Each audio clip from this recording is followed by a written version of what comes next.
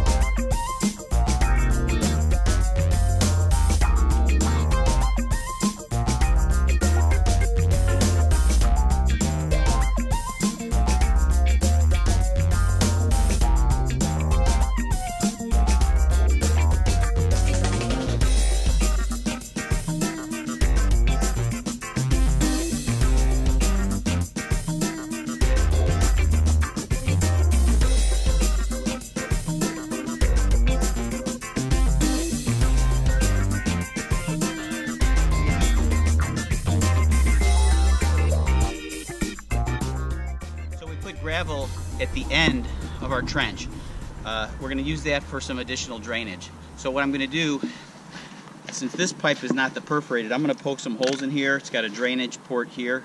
So some of the water is going to just drain into the ground. If we get too much water, it's going to come through, the lid's going to pop off, and then it's going to spill out onto the grass.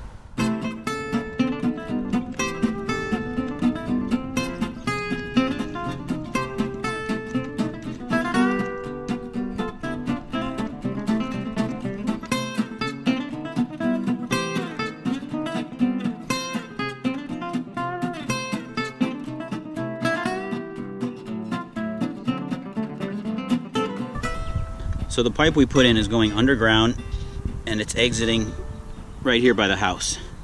So this is the existing pipe where we're going to cut and put on this elbow. So the water will come out and it will spill into here. Now we don't want a connection between these two because we want to avoid freezing. So there's going to be a space.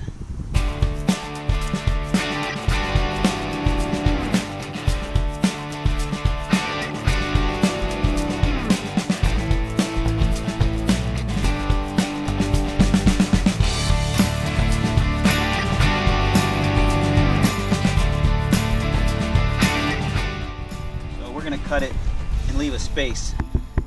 So we need to cut about this much off.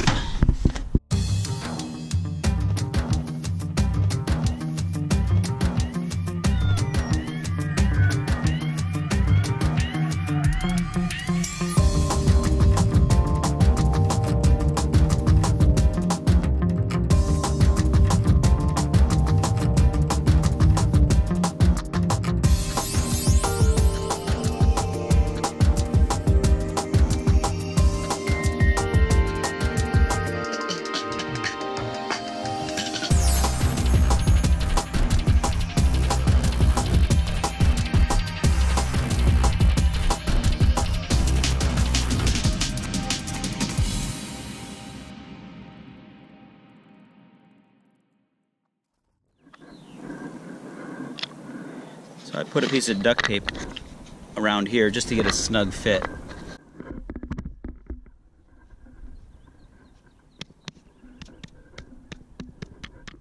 So we finished digging the trench, we finished laying the pipe in the ground.